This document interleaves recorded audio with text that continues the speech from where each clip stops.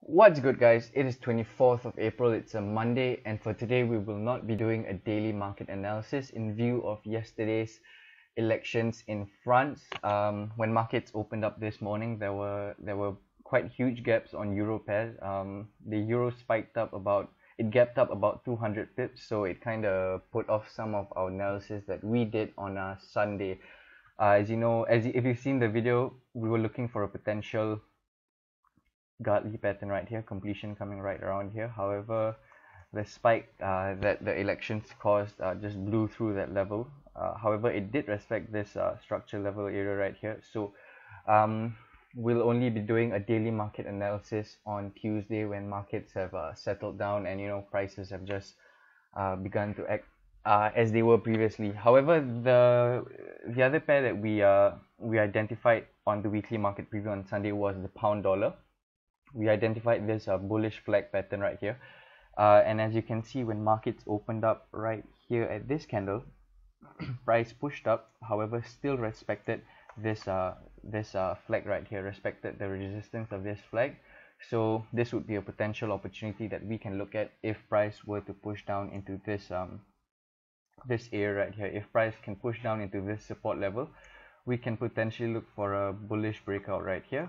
If you are more conservative, you could wait for a bullish breakout and possibly a retest of this resistance level of the upper flag. So this will be the potential trade that we are going to take if price manages to do as we expected. Alright, so in view of today's no daily market analysis, we will be going through the RSI because some of our students have asked how we trade the RSI and how we use the RSI in our analysis. As you know, here at ElementaryFX, we go through the thought process, the EPD SFR thought process, and S stands for structure, F for Fibonacci, and R for RSI. So we do use RSI quite frequently in our analysis. So this is an overview of the RSI. This will be we'll be doing the testing on the Euro USD 60-minute chart from the start of the year, January, until the end of January. So the RSI stands for the Relative Strength Index. It identifies overbought and oversold levels. It identifies overbought and oversold conditions in the market. So this is the RSI right here, this indicator, the one in purple. Basically, it is scaled from 0 all the way up to 100. So if I were to just look at the settings for you, this is the settings that we use here. Conventional settings are 70 and 30. 70 being price being overbought and 30 being price oversold. However, here at ElementaryFX, we use the settings of 80 and 20 so that we can filter out the more extreme opportunities that will present itself to us on the different charts. So when we use okay, before I go through how we use the RSI, basically if price were to go up or increase, the RSI will typically follow, and if price falls, the RSI typically falls. So what we want to look out for in price and the RSI are what you call divergences. The RSI divergence, we use the RSI to look out for divergences in the trade for potential turning points in the market. So what I mean by divergences is that if price does this, RSI will not do this, however it might do this, and if price does this, RSI will do this. Let me just go through an opportunity for you. So as you can see right here, if I zoom it in, price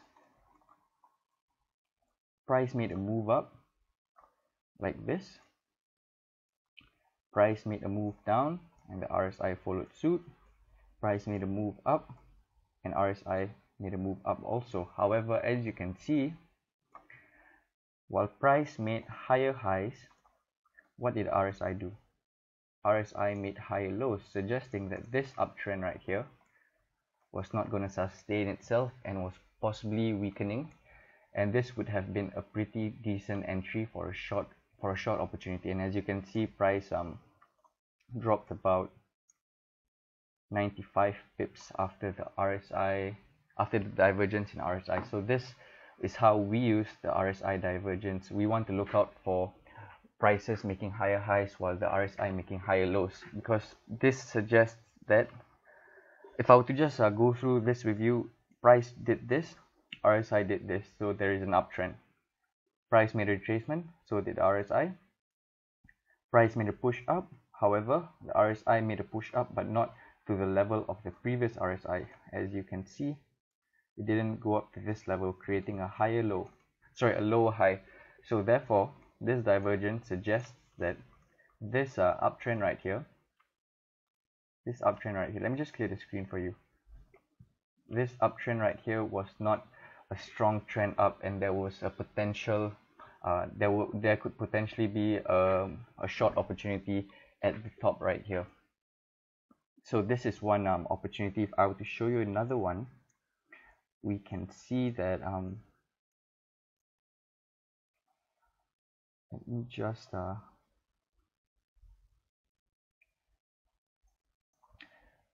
another opportunity that we can see will be this area right here. You can see that price has made a push down, so has the RSI. Just move it this side. Price made a push up, so did the RSI. Price made a push down, so did the RSI. What can we see here? We can see that price has made lower lows, however the RSI has made higher lows, suggesting that this trend right here, this downward movement right here, is not going to sustain itself, suggesting a weakness in this downtrend and potentially buyers entering the market around this area right here. And as you can see, at the reversal point, price made a push up for about 73 pips. So this is how you use the RSI. We call this an RSI convergence. RSI convergence means that price is converging with RSI, and an RSI divergence means price is diverging from RSI. So this is how we look out for potential trading opportunities where price might reverse in our favor. I'm just going to go through one final opportunity, and as you can see, we have one more right here. It's a very nice example. We have price making a push downwards,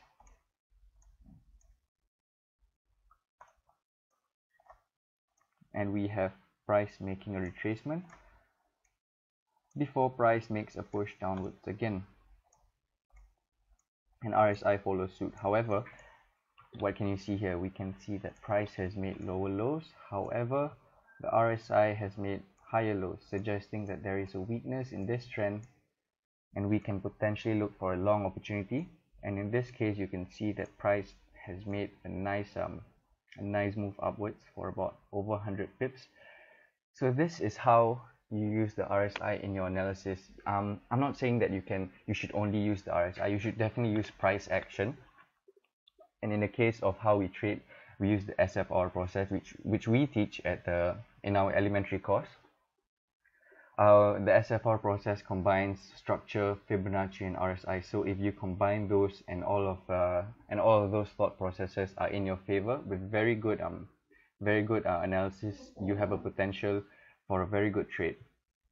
For example, this trade right here, you can see that price is let's go through the SFR process in this. We have a structure right here. We have a very nice support level. If I were to draw a line right here, let's see if price has reacted previously. Yep, you can see that price has reacted to this area right here in the form of support, and we have some consolidation over here. So this would be a decent level of structure. Now, do we have any Fibonacci levels? Let's look at this swing right here.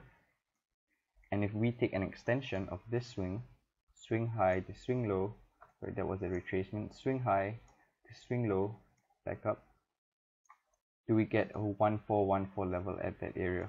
As you can see, the 1414 level reacts very nicely. So if we were to do our analysis on this trade, we can say that there has been a very nice area of structure here in the form of support previously, and so we have identified a potential Fibonacci level, a 1414, if price manages to push lower. However, if you were more aggressive, you would have set a buy limit right here instead of the 1414. If you were conservative, you would have set it at a 1618. But let's just pretend that this was a perfect analysis. So we set our buy limit at the 1414 level, and at the 1414 level, we notice that there is a divergence. In this case, a convergence of RSI, with price making lower lows. However, the RSI is making higher lows. So this would have been a perfect EPD SFR process. We have structure, we have Fibonacci, and we have RSI divergence, and in this trade we would have made over 100 pips. So this is how you do the RSI. This will be the first of many more episodes where we go through the different indicators and how you can use them. I was actually thinking of teaching how of going through the CCI today. However, some of our students have requested the RSI because the RSI is more popularly used, and we use it more often than other indicators. So thank you guys for joining me, and I'll see you on Tuesday for the daily market analysis.